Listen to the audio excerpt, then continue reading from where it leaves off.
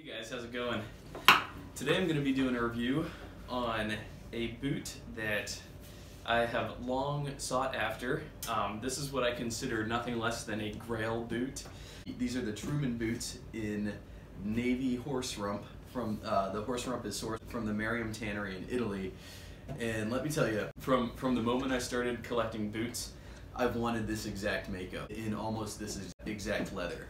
I'll start out by saying, years ago, I had just picked up my first pair of Aldens. I had just started looking at the Vibergs actually.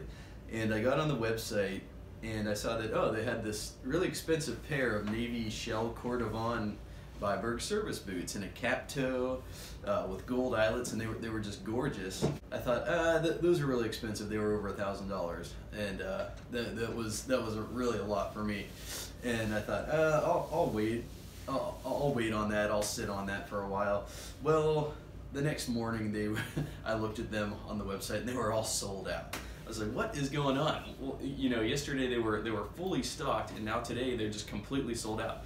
Well, that was back in 2013, and it wouldn't be almost another 5 years till I had the opportunity to get my hands on something similar. Truman started a crowdfunding campaign for these. Basically, he hadn't ordered the leather yet. In order to get these boots, a certain threshold had to be met. So basically, I don't know, whatever Vince determined, maybe 10 pairs, maybe 15 pairs had to be ordered and already paid for in order for him to go ahead, order the leather from Italy, bring it in, and then build the boots from there. When I saw that he was doing the color navy, I said, yep, take my money. It was really cool. He actually, on his website, he let you track the progress of the crowdfunding, and this and the whiskey color, they were both almost half funded by the time I decided to go ahead and go in to fund these. I put in for these, and it wasn't long after that they became fully funded. So I was really excited to know that I was getting these. Like I talked about before, these poor guys didn't end up getting crowdfunded the color 85. That was in a plain toe. These, as you can see, have a cap toe. I talked about that in my review on these. Despite not getting crowdfunded, he went ahead and did a run of these anyways, which I was really happy about. And I got the confirmation email, you know, congratulations, these are getting funded. I think it took about 2.5 months. I think I put in for it in sometime in August maybe, and I got them sometime in October, so pretty quick. I was really happy with how fast they came. I've just been enjoying these ever since. Alright, so here we go. Gonna make this brief because like most of my videos, it's 15 degrees outside, but here we go. Can get a shot of these in the nice morning light.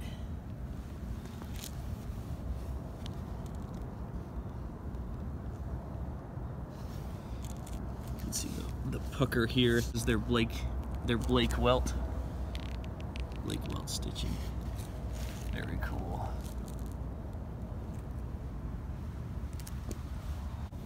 There we go, there's some of the belt there, which goes perfectly with those. So the only thing that's a little off here, you'll notice, is obviously the hardware. So I got gold eyelets on the boots and copper hardware on the belt. But aside from that, I think these two shades of navy, got those teardrop eyelets there, which are cool. But yeah, check that out. That's a winning combination if I've ever seen one myself.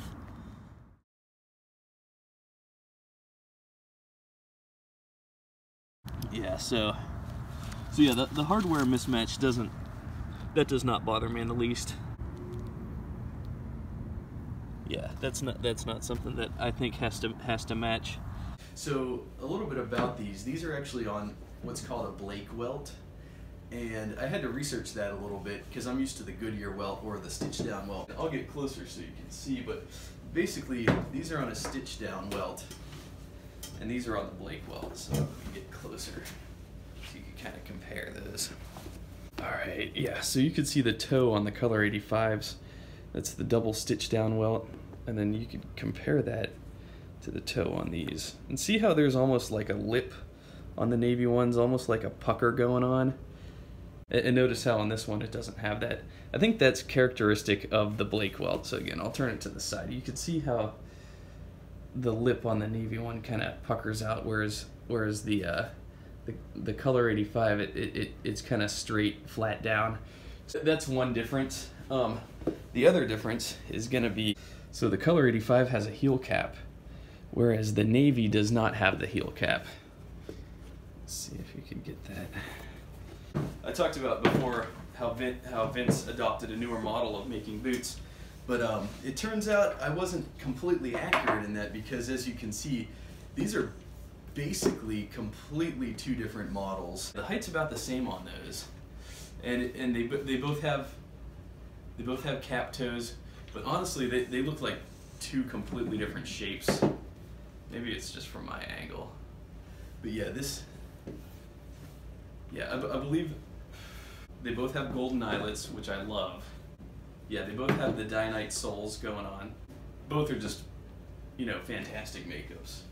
I love both, but I'm really fortunate to have both. So anyways, I'll show. So I've worn these navy ones 12 times so far. I've been wearing them a lot to get them really broken into the rotation, but I just kind of want to show some of the wear that's happening here. All right, so I just wanted to get a video of these natural light so that you can see what I'm talking about in terms of the leather sort of lightening up there. See that? See those nice scuffs that are forming? There we go. On the heel there. Okay, here we go. That's what I'm talking about with the Blake welt. You could kind of see in there.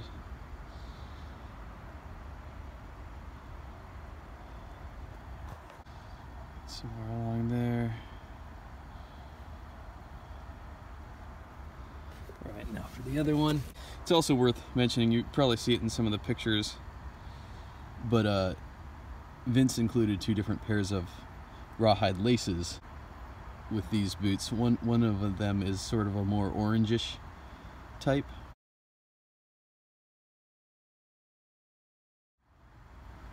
And the other one are these brown ones. I love them both. I've used both.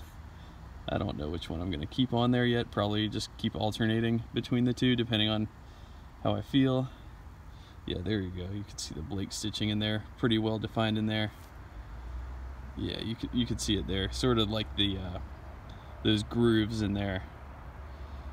That's a good example of what I'm talking about.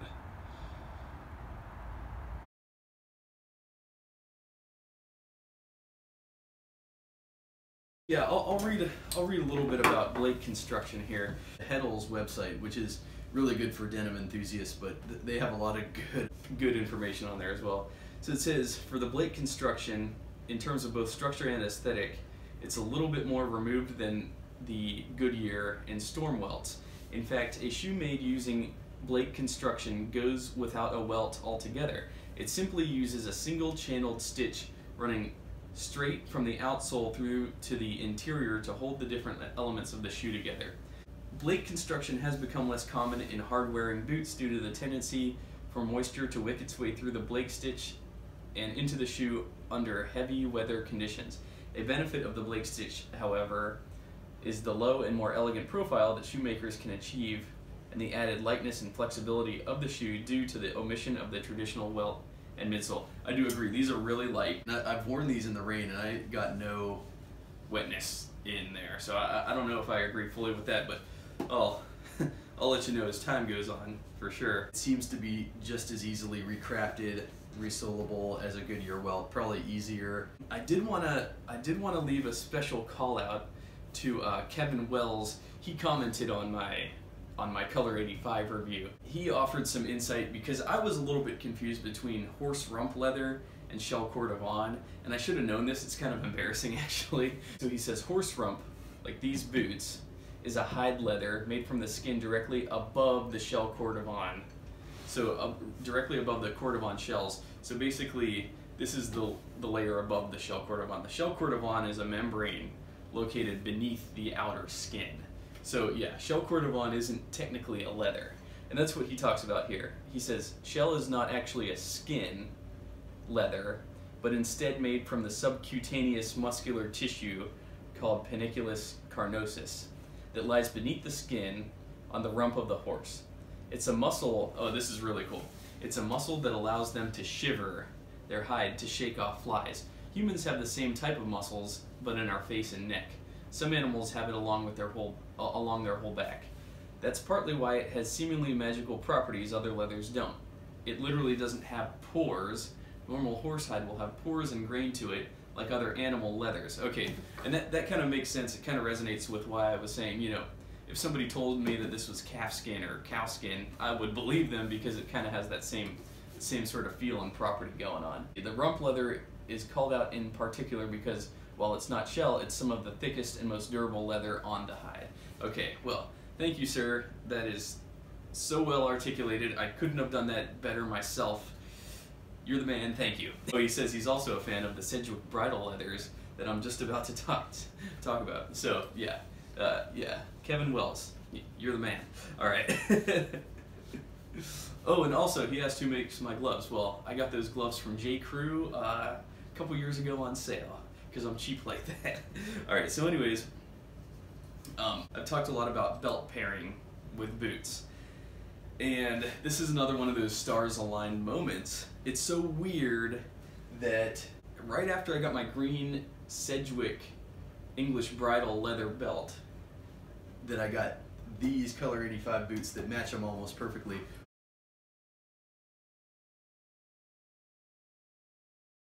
Well, it wasn't long after these dropped on that I received these.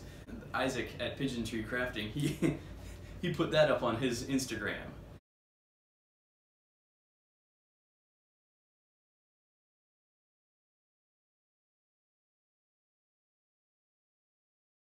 And it literally, the thought process that it took for me to say, okay, consider it and then buy it, it was probably the shortest ever. It was literally like 3 seconds. This is English bridle leather. This is the Sedgwick belt from Pigeon Tree Crafting. And it's got a copper quick release buckle there, which, again, fantastic mechanism. Just how brilliantly those match.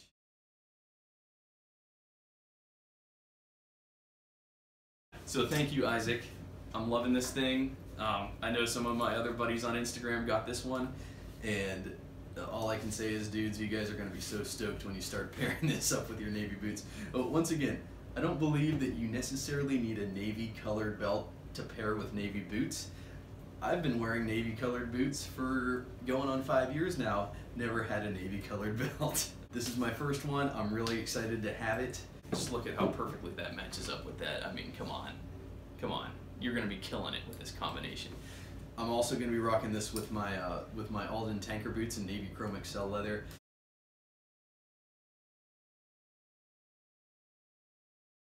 Those have the mock toe. Those are basically an indie boot. I do wear those with a suit on occasion, but these I feel are a lot more formal and can pull off a more formal range than the tanker boots can. In terms of what I plan to wear these with, I am gonna kind of consider this sort of a dress boot, although I have been wearing these with just denims and a t-shirt.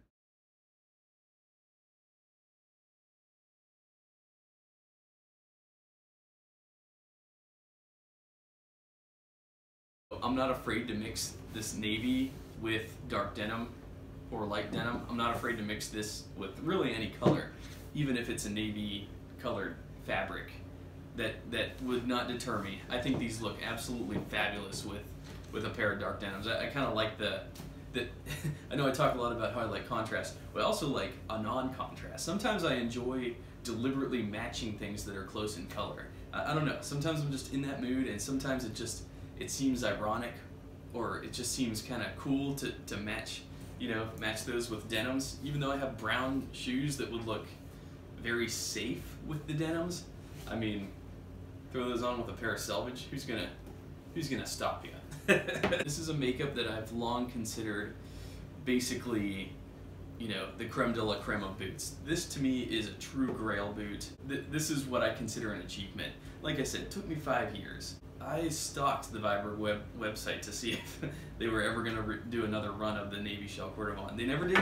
They never did. Not since 2013. Not from my watching. But yeah, it's just been a long time coming for these, and this is one of those pairs that I always just had in the back of my mind, but knew there probably wasn't going to be a good chance I would ever get to get these. You know, this type of thing doesn't come around every day. But anyways, this has been my initial review of these. I plan to do follow-up reviews as time goes on. I hope I did these justice. I'm on Instagram. You can watch kind of the evolution of these, how I've worn these, how I will continue to wear these through time. And I appreciate you watching the video, and I'll see you in my next review.